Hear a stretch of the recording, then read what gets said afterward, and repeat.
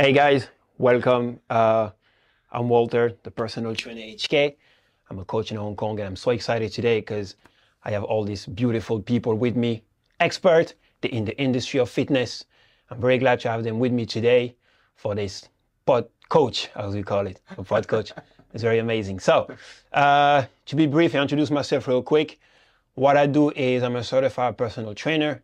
I hold 4 certifications, the CPT, and the group fitness instructor, the senior fitness specialist, and I'm also working on the last one, which is woman fitness specialist. But when it comes to my workout and what I do, I specialize in HIIT workout because I love it so much, and weight training. All right. So when it comes to toning your body, make you feel stronger, I love this idea and I love this niche in the fitness. But anyway, enough said about me. I got beautiful people today to introduce. And we have next to me Jerome the Clarens, and we have Keane today with us to share so much about what fitness is, the mindset, self-awareness, and managing expectations. So guys, introduce yourself. Yeah, I'll start off. So my name is John. I'm Irish. I've been in Hong Kong now for 7 years. I'm a mindset coach, and my coaching company is called Systems Coaching Academy. So I'm a certified PCC coach with the International Coaching Federation. I've also got an NLP certification, which is Neuro-Linguistic Programming. I've also done some personal training. But a big part of what I do is really trying to approach things from the holistic perspective. So coming at it, first of all, from mindset. So once we get their mindset right, we can start to work on other things then around their health. Can I hire you? Make sure to charge him like a lot of money. So. My name is Jerome. I'm a life and performance coach. I am transforming people with strong tools to make a positive impact around me. In my program, we talk about your profiling, your values, your mindset, your goals and vision. I'm super happy to be here. I've been in Hong Kong for around 11 years. I'm a former football player. And now since 4 years now, I'm doing this coaching program. I am so happy to be with you guys. Because sharing our passion with others, I think it's one of the values that we all have in common. And just a fantastic opportunity to get together and to see how can we have a more positive impact. Yeah, absolutely. Before we start all this madness, first, so how was the transition from 2023 to 2024? Because we all know as a coach, we have like a different, different view on things, because this is where people get all this expectation, new you, new me and stuff like this. So how you guys, how we manage this as coach? Like, how do we do that? How we enter the new year? Yeah, it's a great question. For me, it's always trying to sometimes get away from the idea of maybe a New Year's resolution. Right. Because, we have this subconscious belief that 1st of January holds some special power in terms of changing who we are, when, in reality, we can change at any moment. And I think it's always something I try to touch on with my clients. They don't have to wait till January 1st or the start of a new month or the start of a new week to start to do what they want to do. So for me, it's always, building on what I've done last year, but always trying to make some tweaks then heading into the new year, and more so planning for the year ahead in terms of what to evolve into then. Yeah, I think for me it's planning. For me it's super important, because the more we know what we want to do, who do we want to be, the more we achieve that. Right.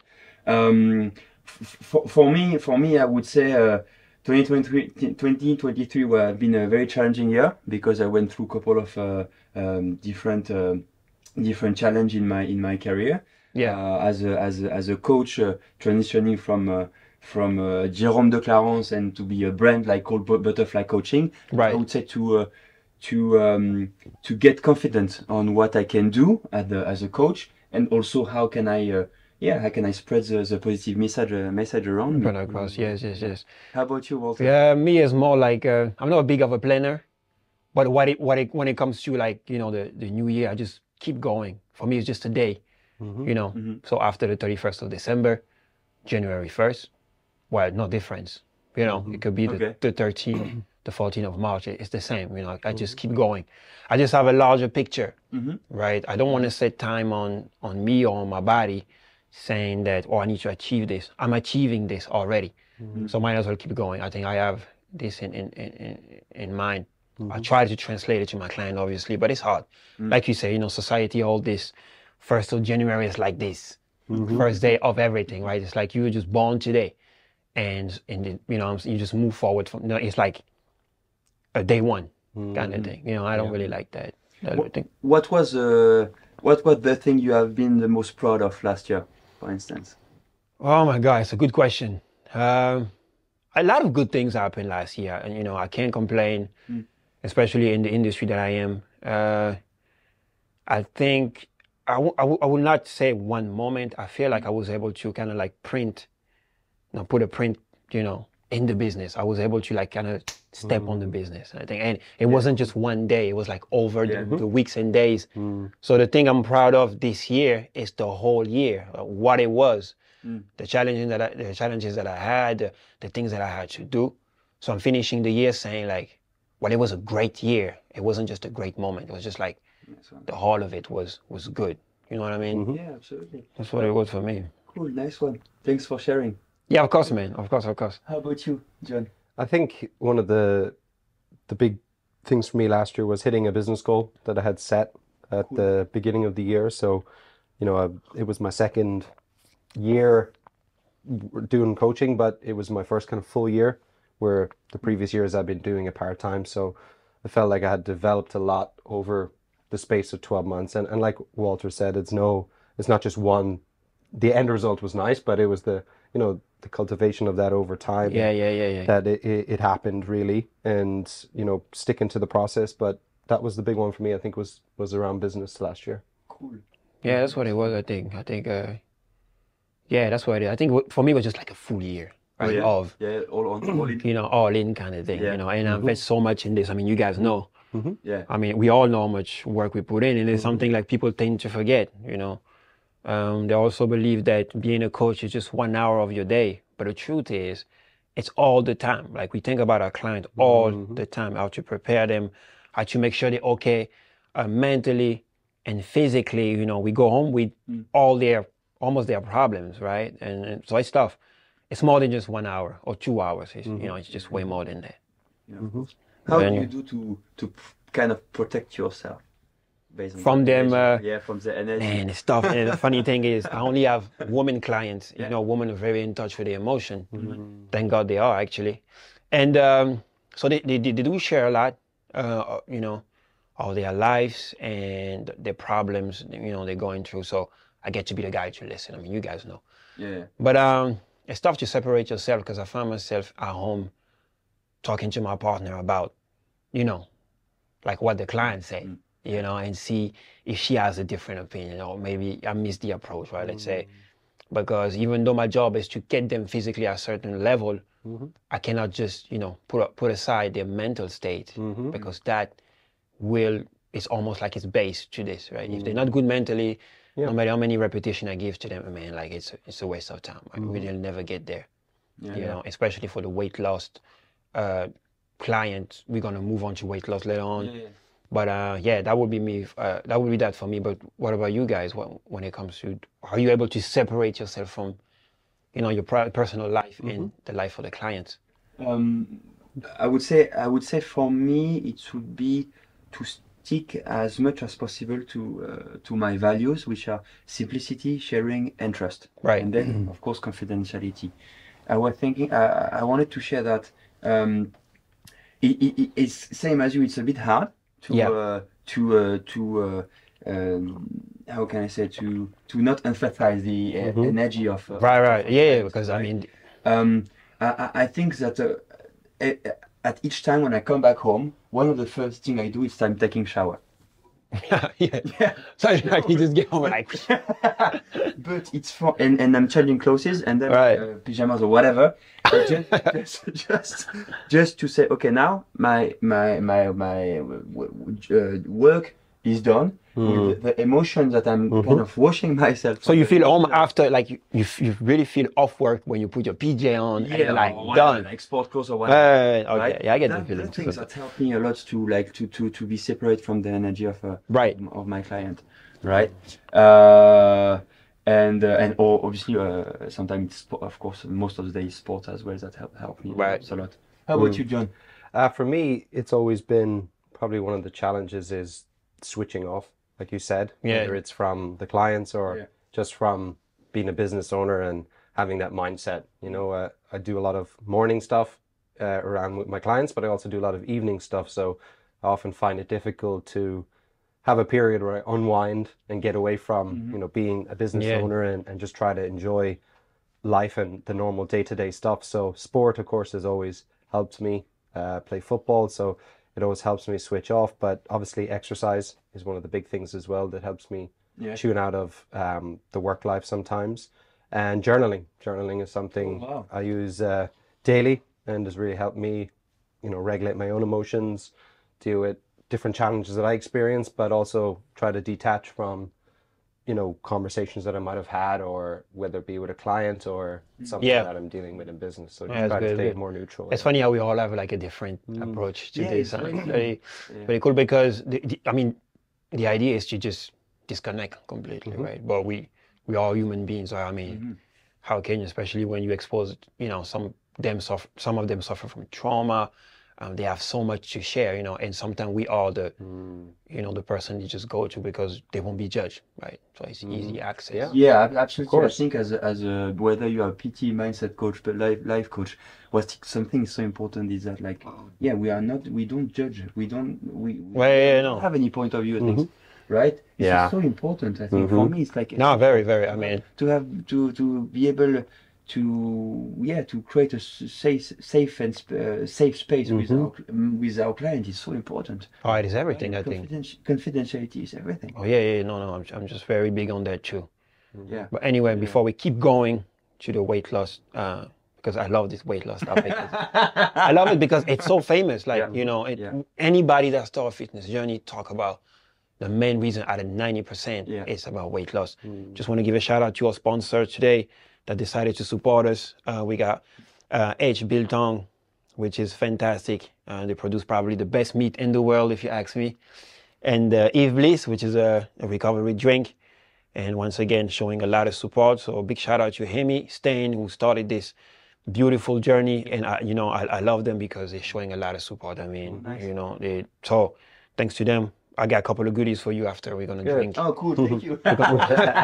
we're gonna drink and eat non-alcoholic. Good. So nobody will get drunk because there's no it's too early anyway. It's only 12:43. So, but good stuff from them. So, but I would like to talk about to close this little thing about the sponsor, weight loss, and I will start by saying that it's the most popular thing. You know, in fitness. I remember starting the PT business, and I think the first client I had was like, I want to lose weight. And then the second one, I want to lose weight. And the third one, I want to lose weight. So I got super curious about it. And I said, you know what, I need to learn what is it and how to do it. You know, so before I give my opinion about this, I would like to hear you guys, what you guys think about when it comes to weight loss. Like, how do you, you know, I think something Jerome touched on earlier around simplicity, I think can be an important topic. It's always helped me on my journey. I know sometimes that the more we complicate it and we try to have so many moving parts, really strict this, strict that, need to do X amount of things each day, it can be a bit overwhelming and it's hard for people to sustain in terms of, not just doing it for a month and getting results, but actually coming back 2 or 3 years later and seeing that they're still making progress or they've maintained their weight loss. I think that's always an important part of it, that it can be maybe easier to lose some of the initial weight because you have that motivation, you have that drive, something new. It's fun, but it's when they maybe get a setback, how they react to it, right? I think, simplifying and also looking at themselves and, of course, getting the right support is a big one, like having a personal trainer. Mindset trainer. It makes sense. Performance coach. It all makes a difference, right? Yeah, no, it all ties together. That's why, for sure. Absolutely, I have goosebumps when you talk about it because we all have different knowledge, which is 100% like you can combine them. No, absolutely, absolutely. I want to hear more. No, not at all. No, it's very true. I think it's something that I once learned on my own journey is, they don't, in terms of like the plan they follow or what it is they do, none of it really matters that much. It's choosing one and sticking to it, right? It's right, no, absolutely. It's not hopping and chopping and changing because it doesn't work for a week, giving it No. I time. mean, it's in the physical part of it, because this is what I do. I'm very confronted to, coach, I need you to change me, right? But physically change me, right? So, and when it comes to weight loss, it's a tough thing because first of all, everybody's different, but people really don't understand what weight loss means. It's, yes, most of the people will think that, okay, eat less and move more, right? That would be the definition of everybody. So they will come to me and say, I will restrict my diet, to the point where it has to be as low as possible. And then they will try to work out more, thinking like if they eat less and they work out more, they will lose. This is actually totally wrong, right? You can't just tell your body out of nowhere, right? Let's eat less and work out more. It just cannot happen, right? Because your body's not used to this, first thing first. And second, you need to survive, right? You just need to survive. So if you have 1,500, there's something called in fitness, and I'm very big on that. It's called a resting metabolic rate, right? So basically what it is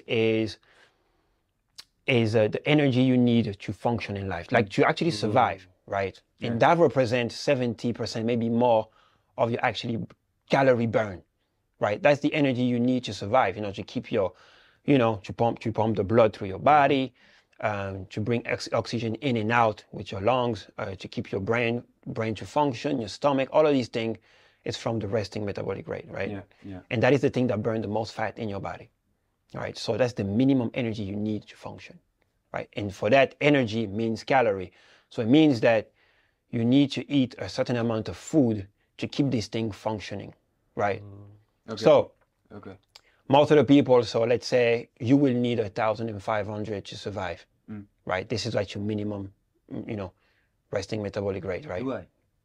I hope so. No, I think you're small, but it's an example. You know what I mean? So I'm chasing you. So you need like 1,005, okay? And if you put your body to 1,002, let's say 1,200, okay, your body will reset to that, right? It will reset to this, but the problem is, your metabolism gets slower. So you have less energy, right? You're starting to stress. And then when you start eating, you're binging, you're not even eating anymore. So actually, so you're putting your body, so let's say if at 1,500 you didn't lose weight, you're not going to lose weight if you get yourself to 1,002. So people will think like, oh, maybe it's not enough, so I need to cut my calorie again. So they go to 1,000. It's the same cycle. You're not losing anything, actually. You understand what I'm saying? Actually, it's because since 3 years I stopped football, and then I started running, like, right? Right. But I've been eating like crazy since 3 years, like healthy food and stuff, right? And I'm losing weight. Yeah. I'm thinking it's crazy. I've lost 10 kilo. It's no, I'm saying. No, but this is exactly what you. So you're a different man completely. Sorry? You're a different person back then. Yeah. 10 kilos is huge, man. It's huge. Yeah. But anyway. So what I was saying is that they get into this cycle where they just reduce their diet, but they're not losing any weight because once the body adapts, right, the calorie is being used just to keep you alive, basically. So what you need to do is when it comes to, to losing weight, you need to eat. You need to keep eating, but quality food, right? Obviously, if you overeat, you're going to get fat, right? You don't have to eat less. You have to eat good. Yeah. You need to feed your body with proteins and stuff that's going to keep you alive, first thing first. But more importantly, feed the muscle that you're going to work out with. Remember that when you work out, you're burning a lot of calories, right? The muscles are getting stronger. Yeah. The bigger they get, the stronger they get, the more calories they need to function. But the good thing is that the more calories they take, first of all, you're losing fat. But if you're able to feed your muscle, then you perform better, right? So you're able to sustain a certain rate of, of intensity in your workout that actually make you burn fat. I'm tired of, listening to those people that say, yeah, I'm working out now, I'm going 5 times at the gym, but I'm also on diet. And it's like, but why are you on diet? Right? Unless you're in a weight loss journey, you have nothing to do with diet. If your goal is just to get stronger, then get stronger. Now, if you're on a weight loss journey, yes, eat better, right? So cut out the sodas and stuff like this, I'm saying, low carbs, okay, whatever you want. But just make sure that you have sufficient food in your body, You cannot be, starving. It's not okay. Feed yourself with good, good food and go to the gym and perform, right? Cool. So, and something I get a lot, and I really want to talk about this, is the famous, so what is the best, the HIIT workout or the steady state, cardio, okay, right? So which one is the best when it comes to that? And to be honest, they're both great, in the weight loss. Yeah. Sorry, you want to say something? No, absolutely not. I wanted to talk about that with whether it could be a psychologist or mindset coach or life coach. This is great, Anyway. Yeah, the weight loss, the weight loss result is, is the same. I mean, whether you go steady state or HIIT workout, in terms of weight loss, it's the same. Result will be the same. A 20-minute session equal an hour of running. You will lose the exact, calorie. And even the EPOC, which is the post-exercise oxygen consumption, right? It means that after the workout, the energy that is required to recover, because it takes energy to recover, right? It takes calories, because for me, calories is energy, right? So it takes calories to recover. And when you perform HIIT workouts, when you do let's say you run for an hour, you reach a certain, level of, what I'm saying, of intensity that your body needs to come down. And that recovery takes, takes energy. So the higher you go, it's going to take more time to recover, if you know what I'm saying. So, and that is also a big plus. And the weight loss, this is why the resting metabolic rate is the most important thing, is because the workout only represents 15% maybe, of your thing, right? Yeah. And the resting metabolic rate is about 70%, even more. Wow. So you actually lose weight not in the exercise, but right after, right? In your daily living, like how your body function, how you consume, the energy it has. So this is, you know what I mean? So it's impressive. So it's not just working out and boom, you're gonna lose weight, right? Work, a fitness that is, or a HIIT session or whatever, it's just a supplement. And it's just like a tool that you had in, the weight loss thing, right? It will take a good diet. It will take a good workout. It will also take a daily, a pretty active daily activity, life, a pretty active life, going down the stairs, being active through the day, that is the main thing that people should focus on, not the workout itself, right? Some people work all day at the office, and because they're doing a session of HIIT at night, they're thinking like they're on the way to lose it. It's no. Yeah. Right? That just represents 15%. And the resting metabolic rate is what people should focus on, is because it's how your body use energy throughout the day. It's very important that people stay active, move along and stuff. And then the workout is just a supplement. It's you add on a workout. You know what I mean? Yeah, sure. Then it leads us to the mindset then.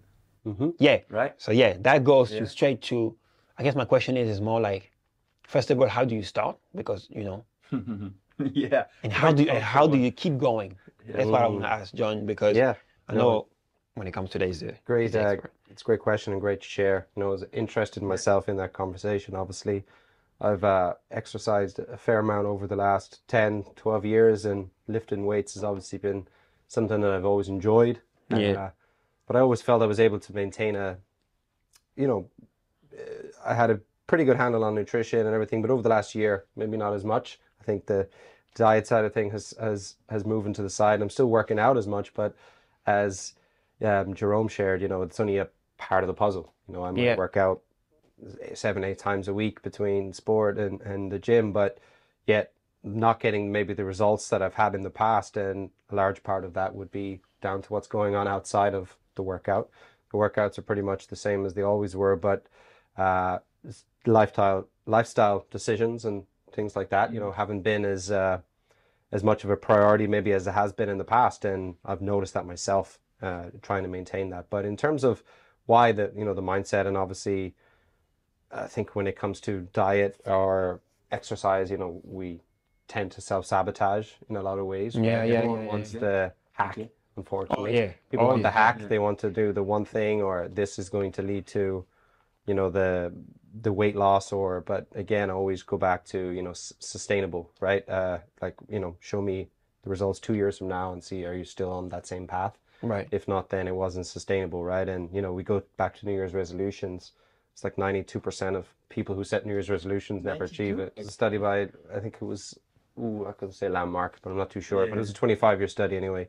So it's a high amount, and most have actually fallen off within between 18 to 21 days. So it's quite a large proportion. Yeah. Then it means that if you manage to do your new routine between 18 to 21 days, I mean, you can keep it, right? Yeah, well, it makes it. It's certainly, you know, I think there's a book called Tiny Habits, and you know, it really relates to the idea of making the small incremental changes, right? You know, maybe not trying to change everything at once, because it can be overwhelming. You know, maybe they start working out with Jerome or not Jerome. Walter. Yeah, but I think I do look like you. I think I've said that a few times now. I'm like, just but like it's you know, they overwhelm themselves into change, and you know, I said maybe they can maintain it for 1 or 2 weeks because they've got that initial motivation. Right. What happens then is, you know, in terms of the neurology and stuff, you know, after a period of time, the brain can start to sense, you know, it starts to lose that motivation a little bit, and it's easy for us then to hop onto something new, right? And something new and shiny. Oh, I'm done with this weight loss thing. It's not working for me, or join another class. Too tired. It's like, I'm not enjoying it, you know, and they move on to something else. So, you know, again, that sustainable approach, but knowing that things take time, right? Everything takes time. It's going to take 3 months, whatever, for you to get results. And you know, if you work out consistently, you know, a couple of days a week, whatever, and you maintain a decent diet and you move during the day for 6 months or so, you're probably going to get results, right? Same in business, you know, you take consistent action every day, or, you know, do your tasks every week for a period of time, most likely things are going to work out for you until we start getting in our own way again. And I think that's where, you know, the mindset, and it was something that was shared with me before my coach was, you know, everyone always wants to do more and have more and then be, but you know, coming at it from the other perspective of like, who do I need to become first? So be, then do, then have, right? So becoming the person that can maintain that lifestyle, or you know, is able to go from 220 pounds to 180 pounds, like be that person, right? And start to adopt their identity and values and stuff, and how they would operate and behave on a daily basis. Like, so like, and the results will fall into place. Yeah. What kind of advice you can give when it comes to, you know, keeping like almost like making, because it's small decision, I think, every day. Yeah. You have to make the choices, keep going. right? So There's always a choice. What is it for you? What is your trigger, let's say? Because I think that's a great one. I think because everyone has got different triggers, and I think ways that we self-soothe, right? So for a lot of people, it's comfort food, or Netflix or social media, right? So when things are not going well, you've got a bad day at work. Yeah. The anxiety is high, they can't deal with the overwhelm. We look for something to soothe us, and for a lot of people it would be food, right? And in that moment, they think it's a form of self-care, but it's the opposite, right? Because it's having a negative effect, and it sets them back more, and then just reinforces the story even more that they're not going to be successful, or they can't lose weight, or no matter what I try, I just can't lose weight, right? And we build that identity for ourselves, start to label ourselves as that, and it almost becomes an expectation then, you know, in the future, every time they go on a diet or a new trainer, for example, they have the expectation going in that, but every time after 3 months, I fall back to the same pattern. And it's almost giving themselves a way out, because when the opportunity comes where they, you know, have that choice again, where they can make a better choice, it's almost like a way out. It's like an expectation that, I always fail at this, so it's okay, right? I fall back into my old I'm used to it. So, you know, really owning that choice, you know, and owning that choice of, you know, we can break patterns and choose a different choice and learn how to deal with anxiety, stress, overwhelm, and so on in a way that's, you know, for me, I said journaling, right? It'd be one way I use it. That's more obviously serving than going to binging on Netflix or binging on food or alcohol or whatever that is. So I think, you know, everyone's got these soothing things that we use to deal with challenges, and unfortunately for a lot of people, it is alcohol or for addictions or food, you know, is a big one, right? I've been guilty of it. Food is for sure. Like, you know, but I always say to my clients or people I encounter right through the days that you just apply. Let's say you're on a weight loss journey, because food is like, I mean, who can resist food, to be honest, right? Most of us, and especially here in a town like Hong Kong, where everything is so flashy. You turn every corner, there is a certain type of fast food, you know, ready to be served for cheap. So I always tell them you need to apply the 80-20. So 80% like that. hard, 20%, you know, like, yeah, you know, you can go. You have to have a cheat day. You have to have these moments. Like, you cannot just not have those, because you cannot go from a normal living to 100% hardcore of good quality food and only vegetables and water. Like, you can't do that. I have myself, and I'm very extreme when it comes to sport. Also, I'm a cheat day. Like, I'm having pizzas and ice cream. I mean, I'm having it so much. Like, you need to drag me out. Like, just let it go, man. I was like, nah, I want some more. So I have those days, but when it's time to actually, you know, get back to work or get back to what I signed up for, I do it. And I find that people have, you know, because I want to come back to what you say, like 92%. Actually fall off after 21 days in January. So we can already tell that there's like a huge, you know, problem when it comes to discipline, right? And so how you maintain that? Like, what is it? And usually I found that, and I would like to ask Jerome this, it usually comes to the lifestyle that they're living, right? So I think that's why they're not. There's always the best excuse. Oh, I don't have time. Oh, I'm too busy. You know what I'm saying? So how do you deal with those people? Because I don't have time. Right. Thank you for sharing, Walter, and thank you, John, as well. I think it's very useful. I would say that one of the main things I wanted to talk about, it's all about, okay, your vision. Okay, talking about your weight loss. Right. Okay, but what kind of emotion you will get when you're gonna achieve your goals? Right. Right. How would you feel? Right. And that, as a performance coach, I'm talking a lot about feelings, because I think feelings helped us a lot to have a concrete thought about how it can be, right? Then it would be also about knowing ourselves. So what do you need? So basically, are you more about a lone person, and that you're gonna do your workout by yourself, and that it's gonna be done, and you will be happy, or you are more influential person, a social person. You need to hire somebody. You hire somebody, or have a running buddy, or have a gym buddy, or whatever. Right. What kind of environment around you based on your need you will create. And that's something that for me is super important. Right. When I'm sharing about, I mean, guys, like, I'm so happy to be with you today and sharing about right. topic, which it means a lot, because I need that. I need interaction with people. I want that we share together. If I don't see 1 or 2 person every day, this is so hard for me. I go crazy. I'm very social, so I can understand you. That's why. So my needs, like our needs, I think it's based on our knowledge about ourselves. Right. Super important. Yes. Right. I agree. And I would say then the vision. I think it's one of the main things. Knowing ourselves is the key to achieve. If we're talking about weight loss, knowing yourself is one of the key. Right, and then of course when you were talking about the mindset and challenges and other things that could drag you down and stay in your comfort zone. Yes. So yeah, that's what I would like to. What is very, very important for me to share with you. I feel that yes, it's something we have to do together. No, we needed to do this because this is why because we do like operate in different niche. Yeah. But the goal is basically the same. I think it always is, right? Exactly. So it takes like all of us to get to somebody. I mean, to their goal, right? So it will take definitely physical, you know, a certain type of physical activities, right? A strong mindset, you know, and obviously a very good, you know, understanding of who we are and both like connect with your own, like, and I think people like fail to, you know, to prioritize that, I think, because I believe that when it comes to exercise, I'm just the last piece of the puzzle. Yes, right? 100%.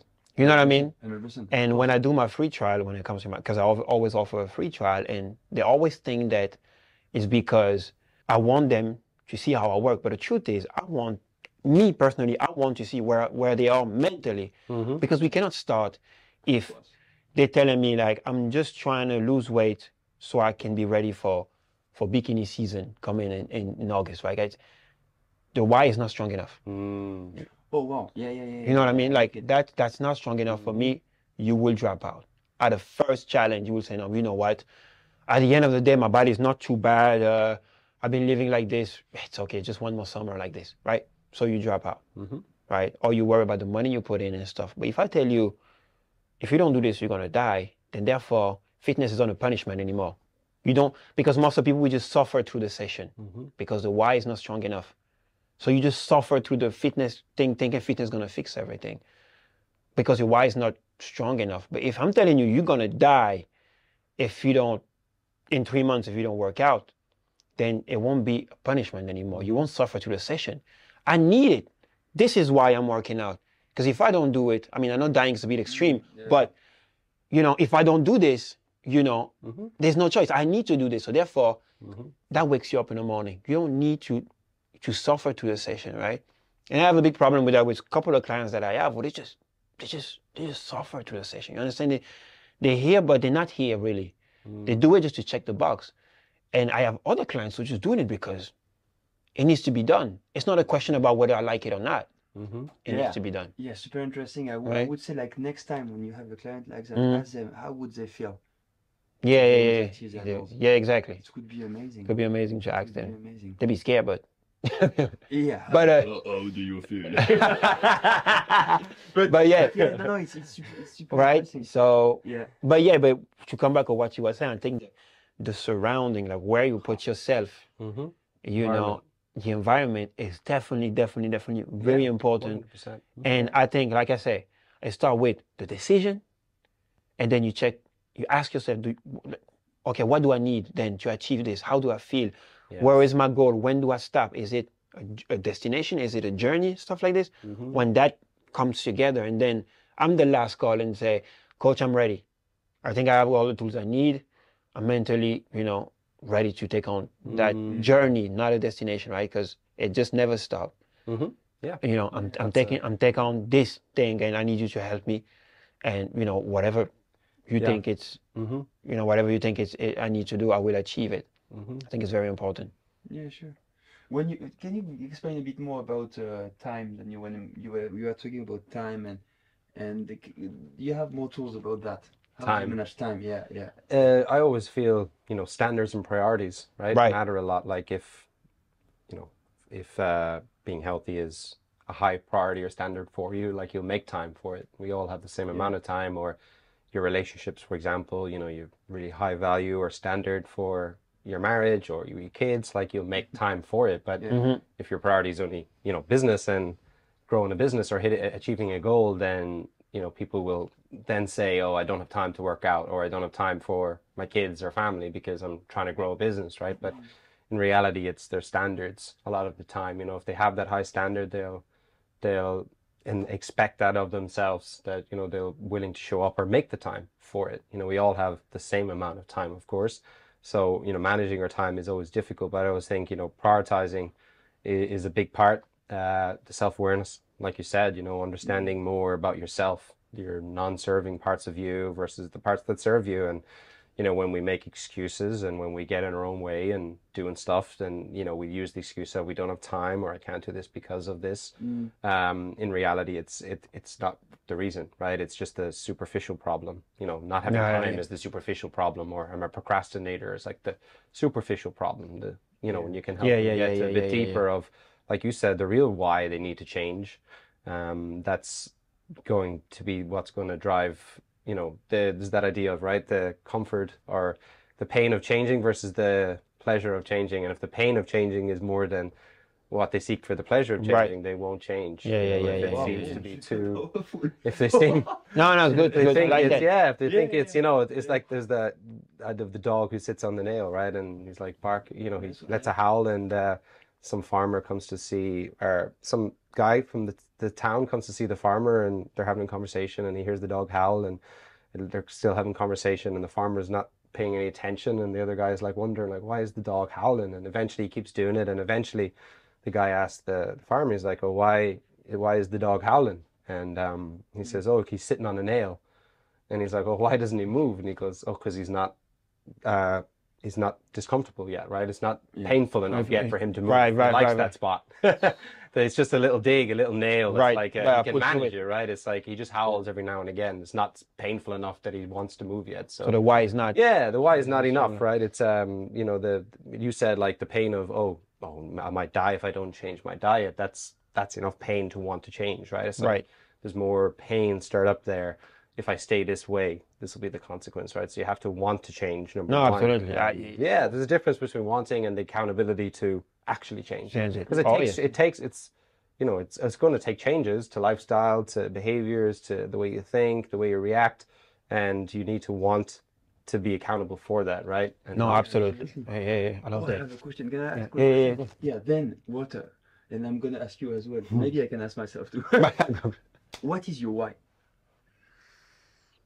My why is, I'm an ex-football player, as you know. So when I was growing up, to me, like I always looked at, you know, the large picture when it comes to me. My dream was always to play at the highest level, but most importantly, to be very specific, I wanted to play in stadium and be on TV, right? I wanted to go home and turn on the TV and boom, there I am, right? That's happened, right? And that was my why. It motivated me to a point where, you know, going every day to practice and stuff, it was not painful at all, because I needed to reach that level. Thankfully, I reached. I have a great career, you know, and everything. But when it comes to fitness, what motivates me is that when I started to learn about my body, I got very curious, you know, and I started to find an answer about how my body's going to look like in 20 years and 30 years from now. And to be honest, aging scared me. You know, and we're all going to age at some point, right? We're all going to die. And it doesn't matter if I do 120 burpees right now, I'm not going to make it to 150, right? So at the end of the day, I probably get, you know, the healthiest body will go to 90, 95 years old, and then it's time to go because the body just will give up at some point. But what I can do is make my life easier by building muscles, and I want to keep, you know, my mobility and my flexibility as long as possible, you know, to have a healthy lifestyle. And if it means that I need to do certain things today to make sure that at 60 years old, I'm not in a wheelchair, you know, so I'll do it. So that's my why. My why is, it was always, you know, I got to the point where it's just bigger than just having a good body or whatever that is. For me, it's really preparing myself to be able to, at 75 years old, take my car and drive around, go see my grandkids, and stuff like this, right? Through that, you know, obviously, I enjoy the journey. I enjoy the pain of fitness. I enjoy the benefit. I like having a body that responds to how I want, to recover fast, to sleep better, to have, a lot of energy. I love that. But the satisfaction, the real satisfaction to me is knowing that what am I doing today is going to definitely benefit me 30 years from now, right? You know, that's my why. And it's also linked to the message that you are sharing with your clients as well. Exactly. I'm doing all of these things, and I always make sure to, you know, through my exercise and through, you know, my words, that this is why the result of today really, it doesn't, you know, I know it's important to them, but to me, I want them to look back, you know, and 20 years from now, they say, oh my God, 20 years ago, I have this coach. He used to make me do this. You know, this nonsense reverse lunges, you know, and those single leg deadlifts. And, you know, he was talking to me about glutes and, you know, hamstring activation. I never knew why. But I want them to be like, you know, at 75 years old, be able to stand up, go to the kitchen and come back. without running out of breath or, you know what I mean, or having stuff like this, right? So that's my main goal. Yeah. Now, as for them, right, for me, my mission will be done. And I think that's my why and all of this. So before we keep going, I need to give you this little drinks. Thank you. So Yves Bliss, I love this brand because everybody knows about the big brands that we have already when it comes to recovery drink and stuff. But this is a company based in Hong Kong, and basically what they decided to do is to come up with a different drink. You know, small cans, as you can see, yellowish, very attractive to the eye. Very nice. And basically, it kind of like have all the things that you need in a recovery drink after the workout and stuff, without the sugar, right? Yeah. No conservative, problem, right? Like it's very natural. It has a funny taste, right? It's a functional recovery soda. But please give it a try. Give it a try. Of course. It has a funny taste, but once you get used to it, it's fantastic. To be honest, I'm addicted to this thing. Do you? Oh man. I think my organs are yellow. And the juice is actually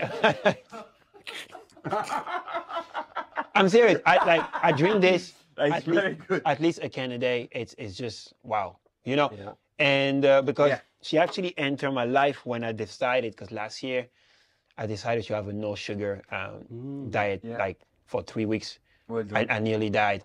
And I finally realized how much I was craving sugar, right? And then this drink came along. So after my workouts, I would be drinking this, and it's fantastic. I mean, it would just completely cut this, you know, this thirst of sugar and stuff. So, so give it a try. It's everywhere in Hong Kong. It's everywhere in Hong Kong. It's, you know, and I'm pretty sure we're going to see it pretty soon in 7-Eleven and the welcomes. Nice. But wow, so big thanks to Amy Stain, because she's the one who and founder of this beautiful company that we have. But yeah, to keep going, what we were talking about. You had a question. What's my why? It's to one day be as cool as Walter. No, it's for me, you know, in terms of my coaching, I always try to make it. What I found for me is, you know, making it more than me. You know, seeing it as it's my duty to serve. So, you know, I believe it's a part of my purpose and the vision that I have, and you know that I'm just allowing it to flow through me.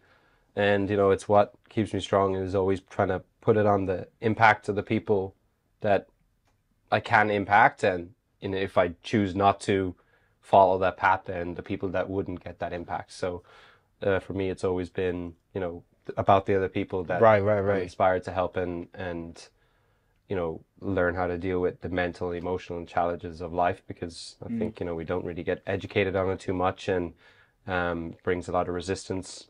Some of the more natural, or some of the current traditional methods, you know, bring a lot of resistance to people, and, you know, they end up suffering, and in ways that, you know, by having conversations and learning how to deal with it, that can provide a more sustainable path forward for them. Yeah. It's a good reason to keep going, I'd say. I like it. It is. What about you? Did you answer already? Your why? You haven't, because you asked me the question, but you haven't really shared like what. I don't have the answer for me. No. I think it's that I really want to share that things that are valuable to us to live in our life are possible. Like you can develop ourselves. I would say, everything is possible, right? I really want to share that message. This is my why. I would say it's like, if I feel like that, coming from friends, family, whatever.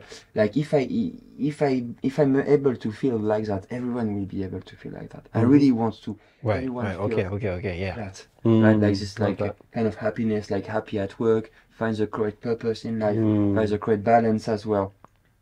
I really want to have a positive impact around me, right? Because. Yeah, it's tough with the news, with the war, with everything that's going through the world. I mean, even the daily life is hard. But I won't say that I'm going to change the world, but I'm saying that I'm going to have a positive impact in my community. Right. And that drives me every day.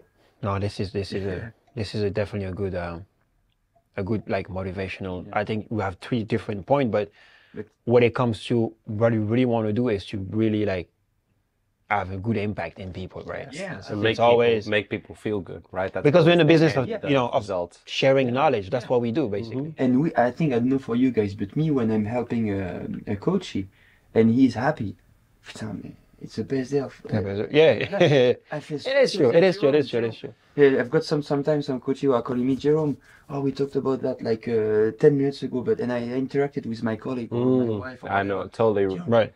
There's nothing better, right? I'm so happy, and I end up being like so happy for the rest of the week. Just because I've been able when to, you receive a message, or because I work a lot of online clients, it could be a message that they receive and send you, and you're just like, wow, you forget sometimes that you do have that impact. And I always like to say I'd never take the responsibility, not the responsibility, but the credit for it, because it's them that do the work in a lot of ways, right? But at the same time, it's nice to feel like, oh wow, remind yourself, because I did that. We're not always good at that either, right? We forget, like we play down, or when we do something good, we focus on negative things more, right? So like when instead of being like, wow, I really helped the person, acknowledge it. It is true. We do. We barely accept compliments. We were like, no, it's okay, that's my job. It's our natural tendency, right? It's like 80% of most people think is negative. So it's like, it's like up to 40,000 a day is negative, right? Out of 60,000. So it's like, we have to train ourselves to find positives and be like, wow, I did this. I made traction towards this, because that's what everyone moves on to the next thing and the next thing. Right. And forget like where they've come from, right? Like, oh wow, I made the last year, or from like maybe client from day one to. They forget how far they come, and they just keep looking at how far the gap from where they really want to be in the future, right? And always operating from that space instead of oh, look at how far I've come in the last year. Yeah, it's important to do that. Yeah. What for me, when someone starts with me, I always say congratulations. Yeah. Why? Because it's hard. Yeah, it's hard. It's not easy to work on our body, right? Weight loss. Work on anything, right? It's hard to work on our mentality and our. It's easy to stay comfortable. I like that. Right? When you think about it, is to give almost power to somebody else, accepting that I won't be doing this alone. Like I can't do this alone. Yes. I need somebody. Yeah, to have to be humble enough to say I need someone. I need someone, and which is it is great, Yeah, it is true. It is true. Because when I started the industry and as a PT, I always said, who's going to hire me? Because I could never see myself say, I need somebody to, to get this done. Yeah. Because my ego won't let me. So how somebody who's just come and say, yeah, I need this guy to get me, But there is people actually, they are in a certain, or probably kind of stuck, and they've been stuck for a while. So many people. And you get to the point you say, I'm not going to make it alone. Like I need a certain type of somebody that just know more, Yeah, and it's hard. For some people, it's hard to accept. And, what's fantastic is when you've got the right alignment between the knowledge of your body and then your mindset, and you have the motivation, then it's good for you. Oh, you're in sync completely. You feel so good. Like the transition, like the transition. I would say the new routine can go so fast. Right. Yeah, because you're in tune with who you are and what you do, how you feel. I mean, this is great. It's like I say, it's a whole thing. I mean, you know, that's what it takes. I think the real. Yeah, you're right. Yeah, and to come back to what you said about like people who are saying thank you and stuff, I'm just saying like I'm just a tool. I thank you for you. Thanks to you for what you do, what you are working on. It through. You know what I mean? Yeah, I'm happy that I helped you, but congratulations to you, because you done the thing. Great for you. No, it's fantastic. And it brings me to how do we, because everybody want to change, right? We all want to change. We all want a better us. Right, I think it's a daily thing. You wake up today, you think like you're telling yourself it's gonna be better than yesterday. Right, that's what you say yourself. So you have all these dreams and pictures about how you are and how you're gonna be in the day. But it brings me to like, how do we deal with people when it comes to managing expectation? Because that is a big one in my field. Is usually, coach, I want to lose 20 kilos and 2 weeks, like, for example, right? So how do we like tell him off without send him off, right? Like, how do we keep him by telling him the truth, but not we have to kind of like twist the truth, right? A little bit of white lie to keep it, right? It's just, you know, we have this fine line of, you know, because I know in our business, they will say, oh, I just need a package of 10 sessions and that's it, right? I'm going to be fine. I just need a coach for 3 months and that's it. Yeah. I'm going to be fine. But the truth is that there is a serious work on yourself you need to do. And the time it's going to take, it's not even up to you. It's up to how long it's going to take you to understand who you are. And that could be a lifetime process. Yeah. Right? And when it comes to that, I think you guys are the mastermind when it comes, because me, it's just purely physical. So the change will happen. They could see the change. But with you guys, it's different because you need to feel it. Yeah. But not only feel it, but understand it. Yeah. Understand the change, right? Understand the change and then understand the process. Right. I think Process focused, yeah. you want to talk about SMART goals? Yeah, like, you know, SMART goals I think are always helpful. Like I think in terms of where you want to set a goal, right? It's whether the GROW model is also quite useful in the coaching industry. Obviously, you know, your goal, reality, obstacle, and then, you know, your why it's important or what next. But, you know, I think no matter what you use, really, it's just the plan of it, I think, is what's most important. Like, you know, building out a plan for whatever, 12 months and trying to break it down then into, you know, 30, 90 days, whatever. But I really like the process approach to things because, you know, like you said, the outcome is not always in our control. So too much focus on an attachment to the outcome rather than, you know, measuring. There's a great book called The Gap and the Gain, and they talk about that mindset of, you know, what's in your control, essentially. Like, you know, when rather than seeing the scales as, oh, maybe I'm up a pound, and beating yourself up thinking, oh, I didn't have a successful week. But, you know, if you look back at what was in your control, like, oh, I did my 4 workouts, I ate healthy, you know, the things that are in my control, and measure your success off of that. Because, you know, it's same in the business sense, right? You know, you might, if you just look at your income, then, you know, maybe this month is just a lagging effect of 6 months ago. It mightn't have been what you did this month. So, but if you look back and you're like, oh, I did this, like I made a lot of forward traction, that just maybe doesn't show in the outcome. Right. So it just allows, your mindset is more in the process of it, you know, and it keeps you there versus riding the highs and lows all the time on the emotional side, right? That's where people get stuck to. When it's going well, they feel great, and then they maybe slack off on their weight loss or whatever it is, their goals in their business.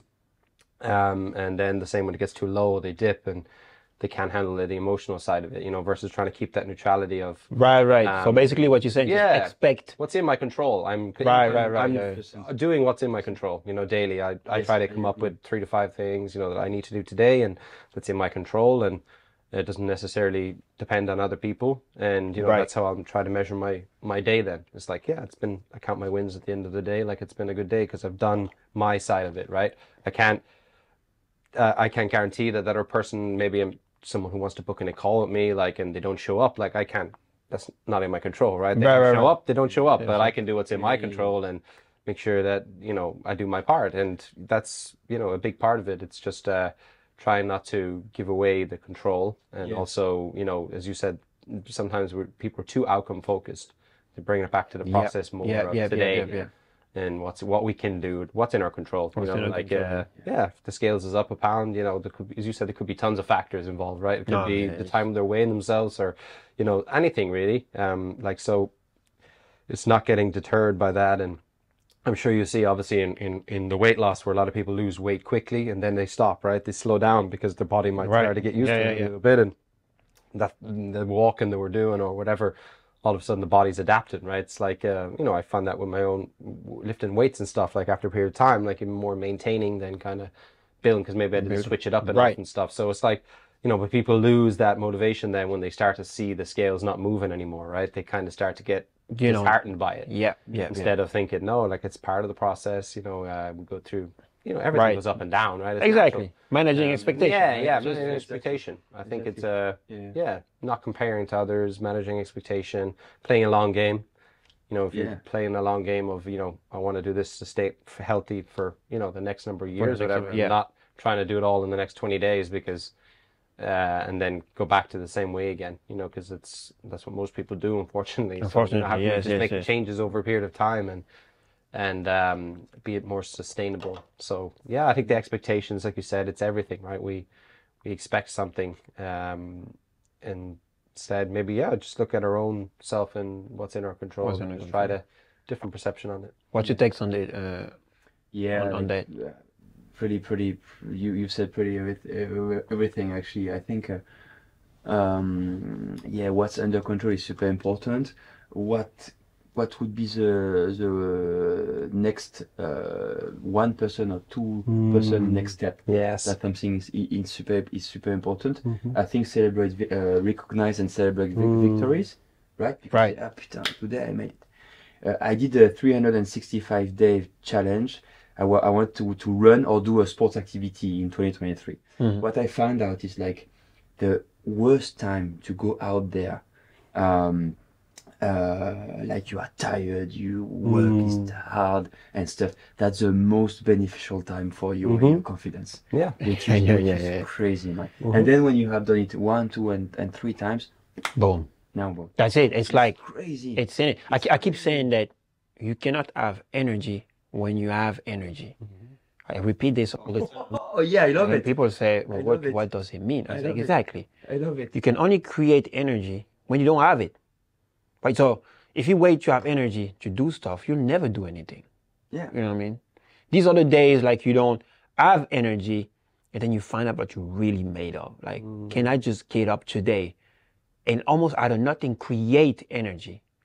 Once you start doing that little by little, you find yourself 7 days out of 7 having energy. And energy is like the more you spend, the more you get. Yeah, exactly. Right? It's like sharing. The more you give, the more you receive. You know, I heard a lot of this in my thing. Why don't you just, I'm just too tired. Why don't you just start a fitness journey? Oh, I'm just too tired. But the more you sleep, the more you sleep. Yeah. Right? Yeah. Getting out of bed is a decision. If you keep telling, I'm tired, you keep saying, I'm tired, then you are tired. The more you sleep, the more you sleep. The more you move, the more you move. It's just, it's simple like that. So people always ask me within the world, like, how do you do that? Like, how come you get so much energy? Because a long time ago, I created that energy, right? It didn't fall off the sky or, because I'm eating, special food. It's just that I told myself that if I want to increase my energy level, I need to create more, right? So if I'm stuck at level 8, I get to level 9 and 10. It's gonna take me, I'm gonna have to climb to that level, Absolutely. And then for me that I want to share about, it's like, any challenges have opportunities. And this is when you are down, when it's tired and stuff. It's a challenge. Yeah, but then you go there is opportunities. To be confident, opportunity to improve yourself, opportunity to everything. Yeah, I think if people open their mind, absolutely. More, let's say, because it always takes more than you think. It's always. It's like it's always about entrepreneurship. It's always especially entrepreneurs, right? It's always something that you don't know, but somebody else have the answer, and that's to come back at what you were saying. It's like the environment you're in, right? And be able to say, okay, I don't know this, right? I might need somebody else to take me there, right? And that somebody could be something so natural for him. He won't even feel like he's doing something nice or you're using him. For him, it's just a natural thing, right? What I mean by that is, a simple example. I don't know how to bake a croissant, for example. If I ask a baker to do it for him, it's what he does every day, right? For him, it's like, okay. That's a good example. Let me bake you something in 15 minutes. For him, he just bake one, but he does 1 million a day, so it doesn't cost him anything. But for you, it's like, this is the piece I needed. Like, I have everything, but this is the thing I didn't know how to do. Somebody else came in and did it because I was able to open my mind to say, I might need somebody else, in the picture to come in and do that for me. And that's take me back to what we say.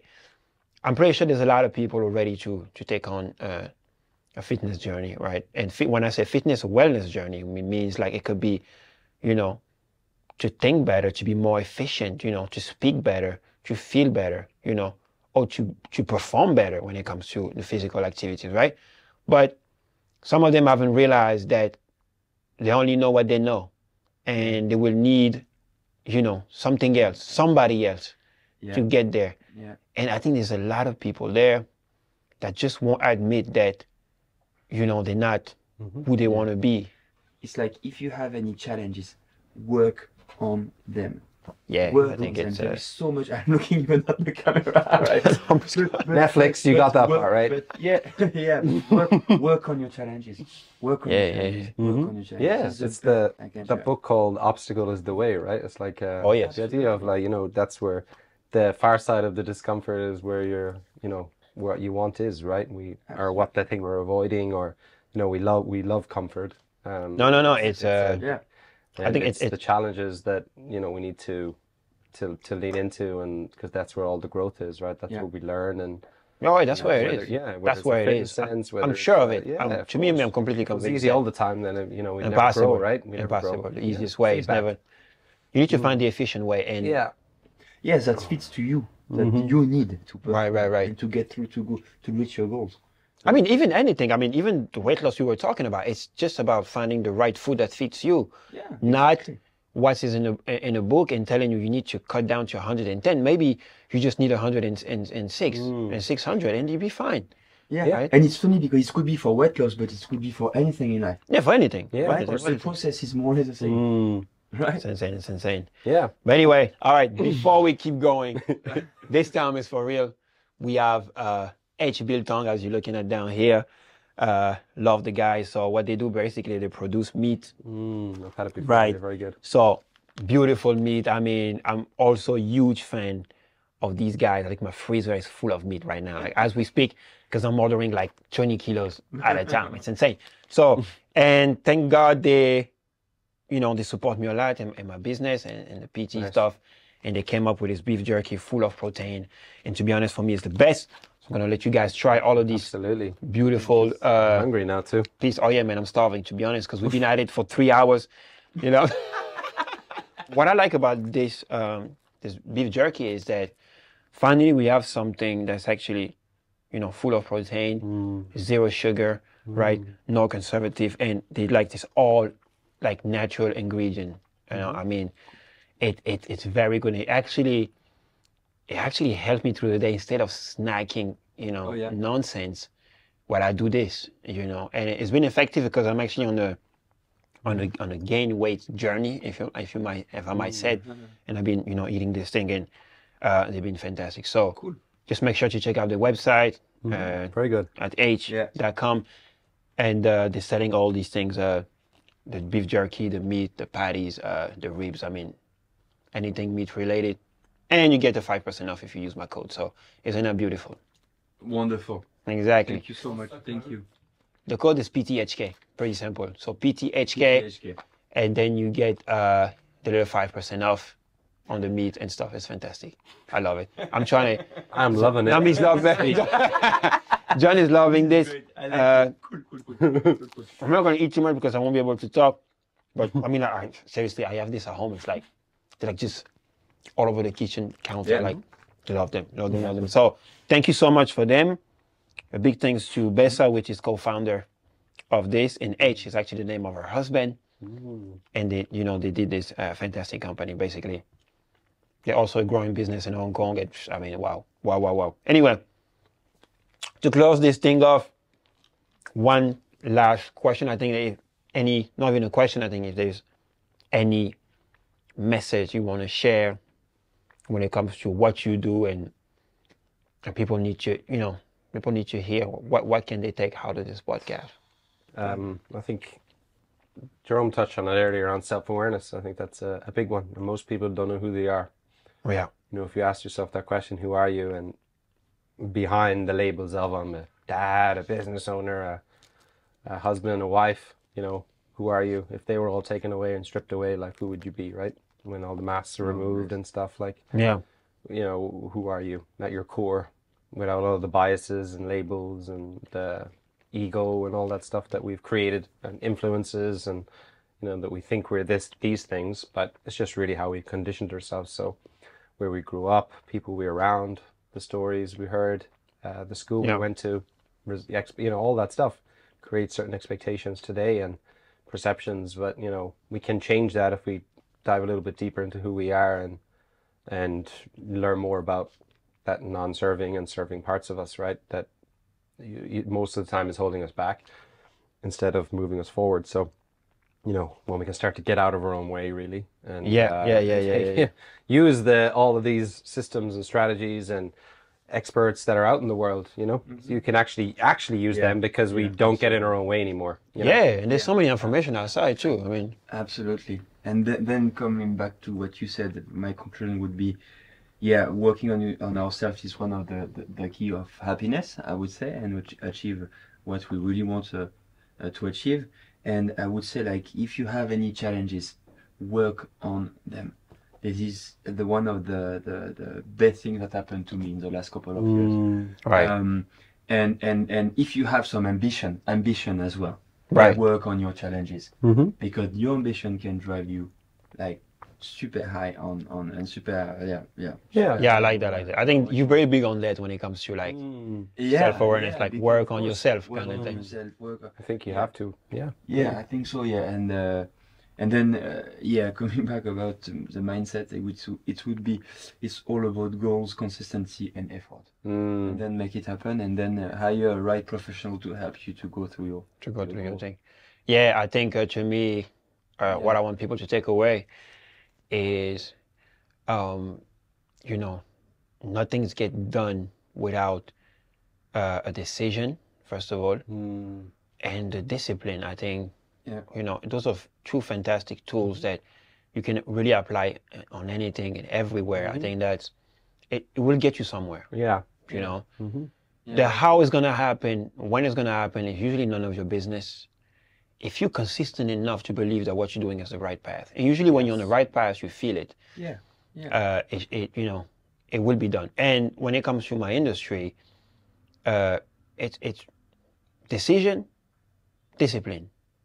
That's what will create result. With my client, to be honest, I always tell them, because we were both athletes, and you play football, so you probably know that us at a professional level, we never actually train every day at 100%. It's just not possible. How can you train every day at 100%?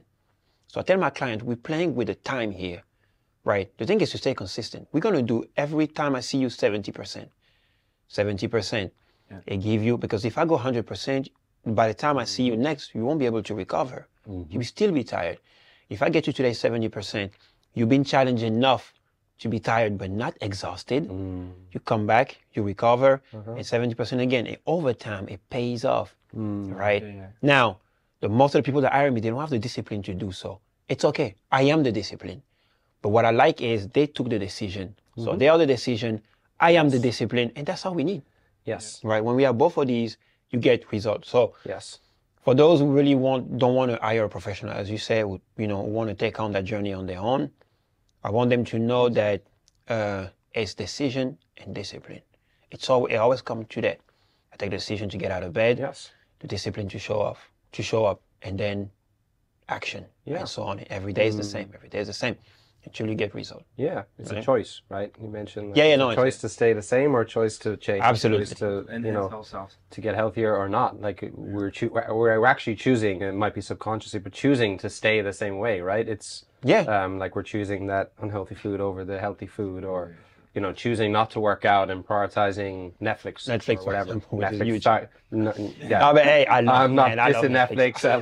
I'm down for a series. If Netflix, you want to contact me, my email is.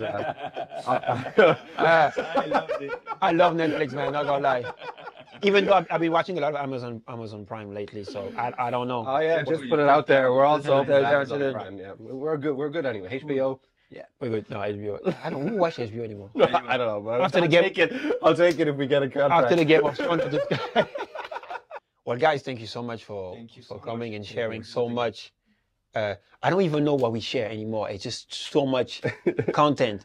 But I loved it, man. I think people need to hear this. I've learned a lot talking to you guys, and I really hope people at home or whoever's gonna watch this podcast I learned so much. So thank you guys. Thank you so much for coming. Thank you. And I guess lots of love. Yeah. And I guess see you around.